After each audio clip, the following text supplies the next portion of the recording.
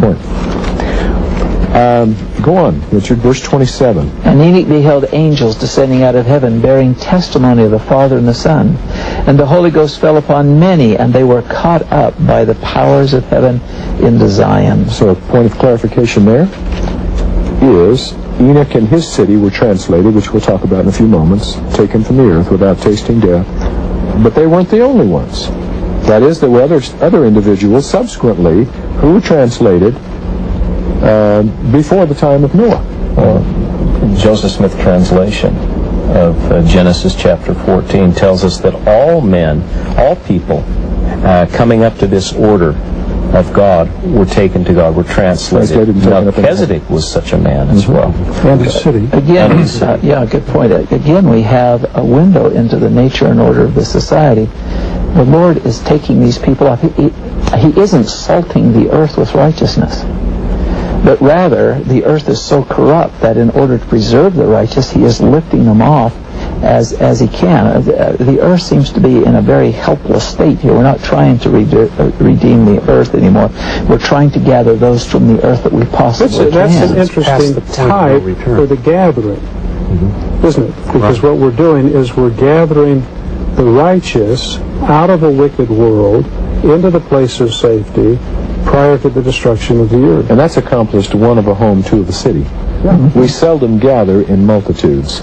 Yeah. Seldom if ever. Well, the purpose of the gathering, too, is it not to create a Zion society like unto the society that Enoch presided over? Which is the heavenly city. That's right.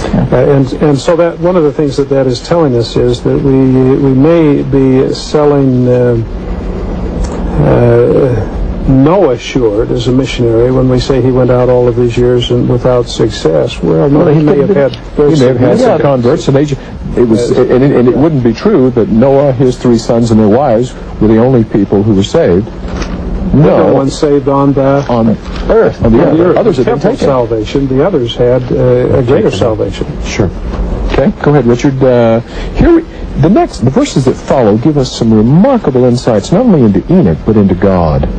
And we talked about this in our early conversations about what we learn about God. Richard, read for us. Starting with 28. 28. And it came to pass that the God of heaven looked upon the residue of the people, and He wept. And Enoch bore record of it, saying, How is it that the heavens weep, and shed forth their tears as rain upon the mountains? And Enoch said unto the Lord, How is it that Thou canst weep, seeing Thou art holy, and from all eternity to all eternity? What's the question he's asking? What is it that... Enoch seems a bit perplexed. You're beyond this. Yeah, how can this touch you? Why does the greatest being in the universe weep? Yeah, you've got worlds without number, as we know. Why would this bother you? Okay, what follows to me is just so touching, so tender. Go ahead. Starting with verse 30. And were it possible that a man could number the particles of the earth, yea, millions of earths like this, it would not be the beginning to the number of Thy creations. So there he's still asking the question, but now he begins to sense something, I think, as this is said. And Thy curtains are stretched out still, and yet Thou art there, and Thy bosom is there, and also Thou art just, Thou art merciful and kind forever. To me, the last part of that verse implies something powerful about God. Do you see what I'm saying? Yeah, and also Enoch is beginning to answer his own question. That's correct. That's exactly what that's what's happening. He's gaining understanding as he's asking. Yeah. Thou art there. One day this phrase hit me, and it's a bit pithy and maybe a little silly, but it gets at the point that God's infinity does not preclude either His immediacy or His intimacy. Very well. And this comes through clearly here. Yet you're there. You're there. Your bosom is there. Your feelings, the seat of your emotions. And Thou hast taken Zion to Thine own bosom from all Thy creations, from all eternity to all eternity. Which implies that Enoch's city is but a pattern of what has happened elsewhere. Yes. Isn't that what's described here? And not but peace, justice, truth is the habitation of Thy throne, and mercy shall go before Thy face, and have no end. How is it Thou canst weep? And God said unto Enoch, Behold, these Thy brethren, They are the workmanship of mine own hands. And I give unto them their knowledge in the day that I created them. In the Garden of Eden gave I unto man his agent. He's starting to answer why, and what is it? Why is it you're concerned about them, Enoch asks? And God answers, they're the workmanship of mine own hands. Yeah. It's one thing to create a tree. It's another thing to have children. That's right. You appreciate the trees, and you love the grass, and it's wonderful to have shrubbery.